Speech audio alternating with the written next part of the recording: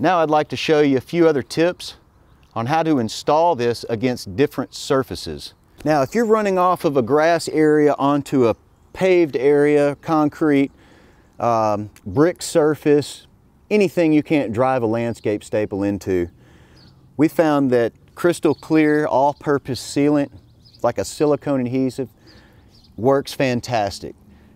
It's UV rated, so it won't break down the first month the sun hits it. And usually whenever we do one of these installs with having to put clear sealant on it, it holds up for a good 1.5 to 2 years. If nobody is a high traffic area, of course, you know, if people step on it, that may cause it to come up, may cause you to have to reapply it throughout the year. And that's another reason why inspecting this barrier every other month is important, just to make sure nothing like that has happened.